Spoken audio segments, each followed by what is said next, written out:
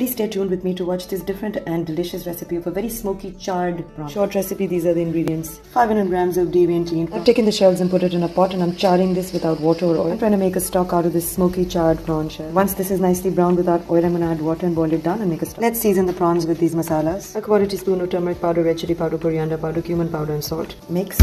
Saute in oil. As soon as you see the prawns curling, remove.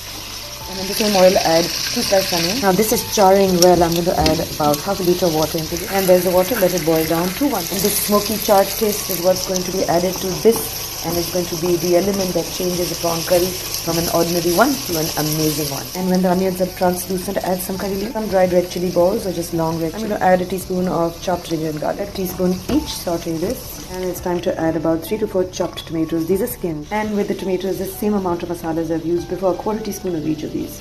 Saute this till this leaves water and oil rises. For the tomatoes to become softer, what I'm going to do is take some of the stock, add that to the mix. It will help it dissolve. Cover and cook on low heat. Okay, I'm going to leave this uncovered and let the water dry. Oil rise to the surface. Look at the oil. It's almost risen to the surface. I'm going to add a few tablespoons of coconut milk. Today I'm not using cream. And I'm making a mess. Approximately half a can of coconut. Normally I use coconut cream, but I think that's more dense and intense than coconut milk. And I don't want the coconut to overpower the taste of the prawns. And now I'm going to add this beautiful charred smoky stock into the mix. Let this come to a boil. I've tried the masala. It's fabulous and on point. I'm going to add the prawns back in. And with that some green chilies, some lemon juice.